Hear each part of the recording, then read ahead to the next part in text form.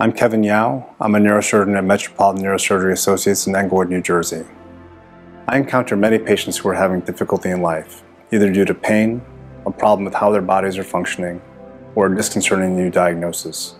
While I can often help patients with brain or spine surgery, many people underestimate the power of healing in the techniques of meditation, mindfulness, and breath work.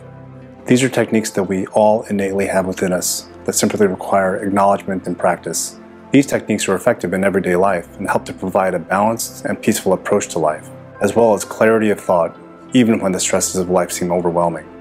This is particularly true for patients who are preparing for or recovering from surgery. Meditation, mindfulness, and breath work can help one manage the physical and mental stresses of surgery, and can even shorten and ease the recovery process.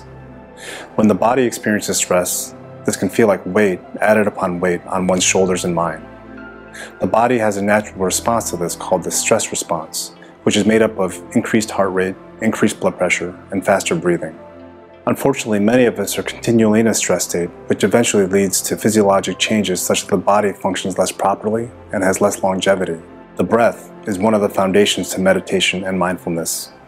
Breathwork has been shown to reverse many of these physiologic changes. It can slow the heartbeat, lower or stabilize blood pressure, and lower stress. Try to make time on a regular basis to do breath work, ideally every day. This is a key technique to achieving peace and calm. A good way to initiate breath work is with deep breathing, otherwise known as belly breathing. Find a comfortable place where you can be uninterrupted.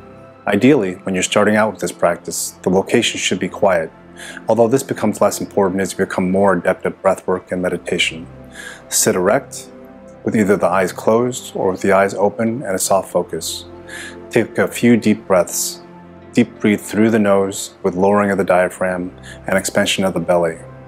This is typically more effective than elevation of the shoulders. Exhale through the mouth or nose. Deep abdominal breathing encourages better oxygen exchange.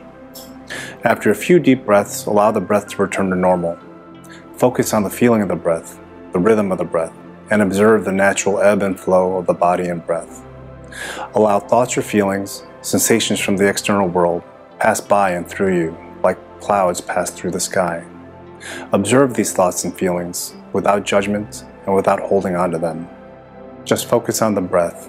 Anytime you find the mind wanders and you're lost in thought, bring the mind back to focus on the breath. It can be helpful to silently count each breath 1 through 10, or simply say to oneself silently, in with each inhale and out with each exhale. Even a few minutes of breath work can recenter your intentions of the day, bring you back into the moment, and bring more peace to your life. It can also bring clarity to the concept that most emotions, feelings, and thoughts, both good and bad, are like those clouds which come and go, but which have no genuine relationship with the condition of one's mind or body, either in the present or in the future.